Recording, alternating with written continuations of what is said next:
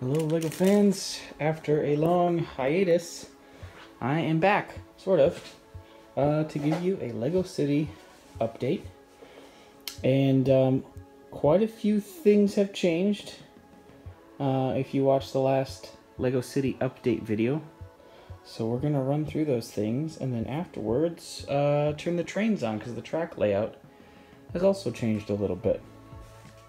So going left to right as usual, you may see this new siding, and this kind of splits off of the main line there, and I designed that mainly to give me some more space. I have a little bit of rock work that I put in there. Would like to put some more so that we don't see the wood from the table and stuff like that. Not completely sold about how it matches up, and so I may get rid of it entirely, just because I kind of don't like how that's clipping the corner there. But I'm not sure what I'll be able to do about that exactly. And you may see two modular buildings. So I got the downtown diner not for Christmas.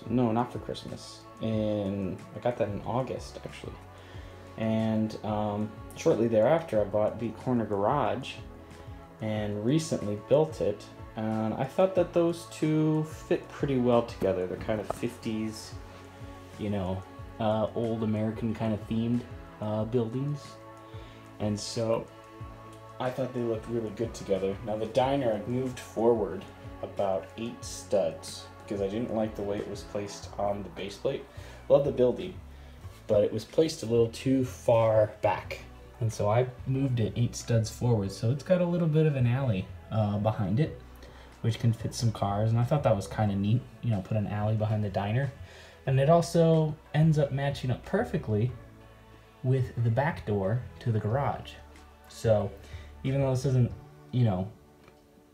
naturally visible, because it's kind of backwards facing, I can still take some, some neat pictures there. Have a little, abandoned car behind an alley kind of a thing.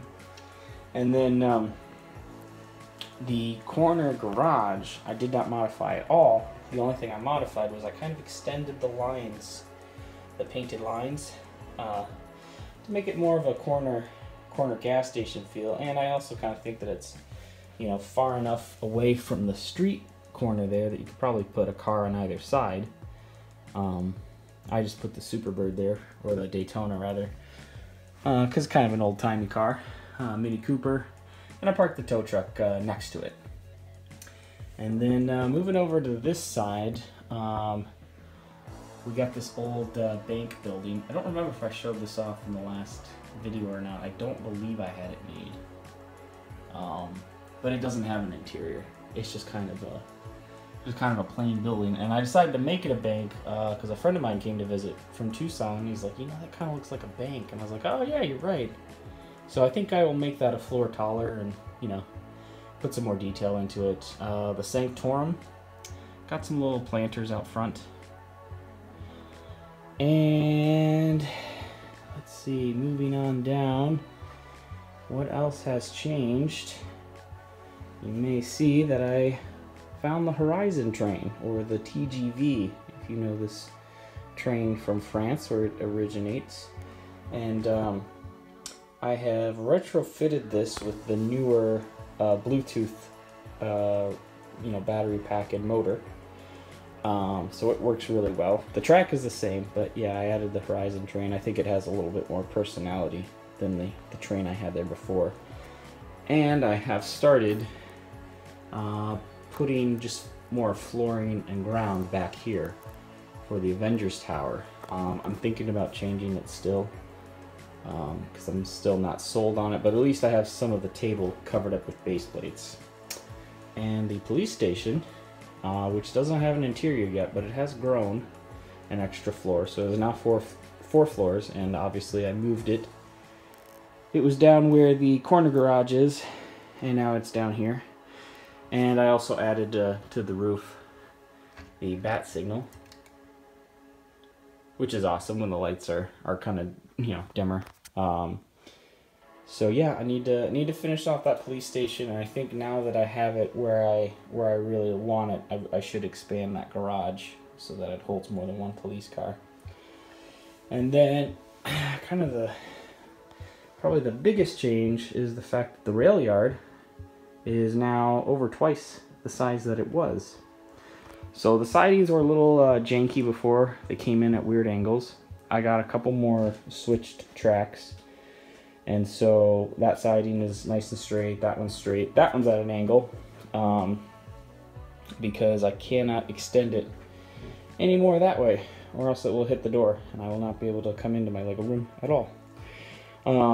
So the sidings, they're nice and straight now. You can put more than just one car on them.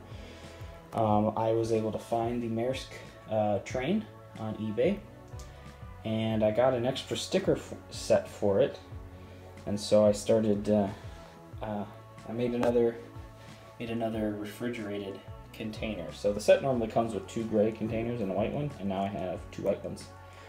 So I can double up the flatbed, or just have an extra to keep on the truck.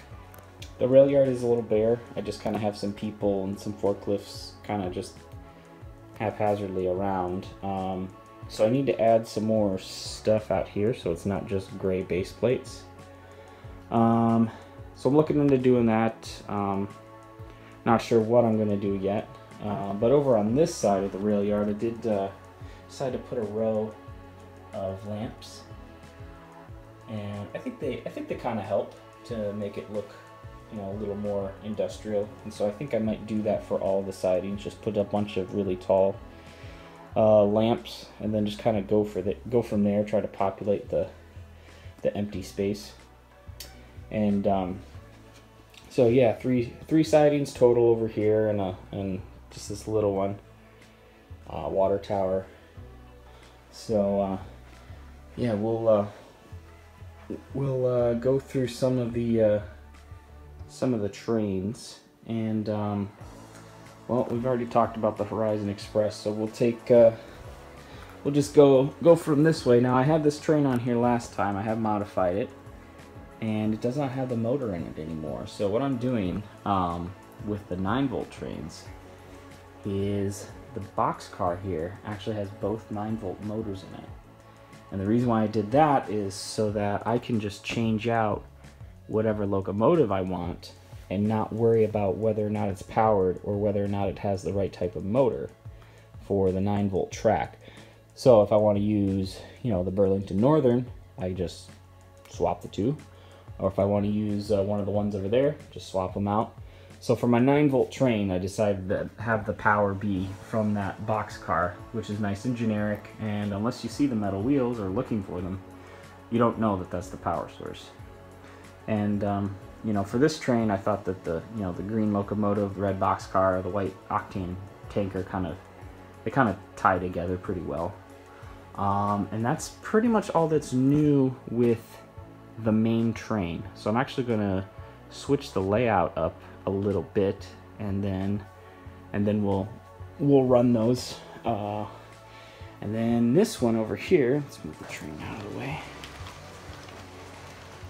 This I had last time, this crane car that I modified from the latest Lego Freight set, and so to go with it, I built this this GE locomotive, and it is obviously has the CSX livery, and this is powered by the infrared, or not the infrared, the Bluetooth motor.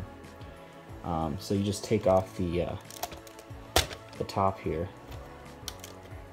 Underneath this row of plates there is where the battery box is. So I need to change it so it's a little more convenient to get to, but it does work. And so I just kind of have it in the siding, but yeah, we could have this one pull the train. I don't know if it's as powerful as 2 9-volt motors. And then the Maersk train can be powered by a motor, but it is currently not. It is currently just free-wheeling, no battery box, no motor. So I'm going to switch the configuration of my trains around, and then we'll just watch them go around the city.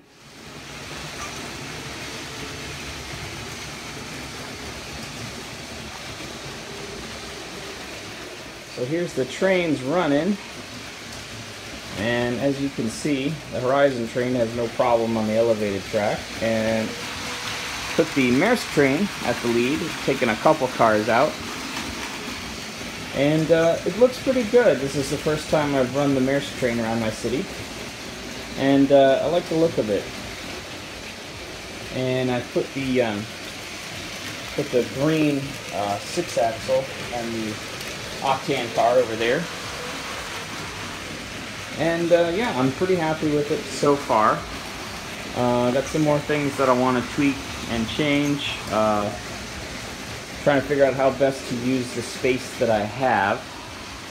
And I may end up making some kind of secondary city over here where I have all this mess going on. I got to organize that.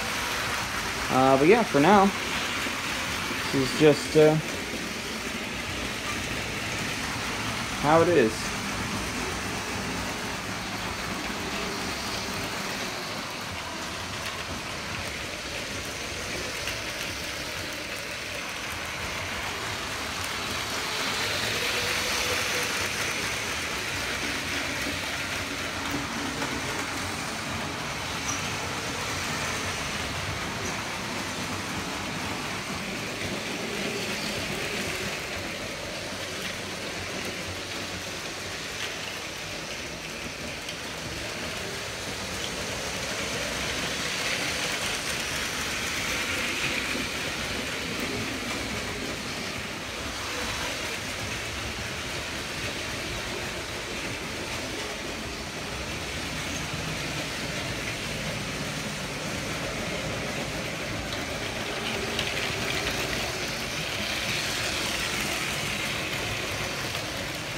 So thanks guys for watching this video, and I hope that you have a great day. I'll see you later.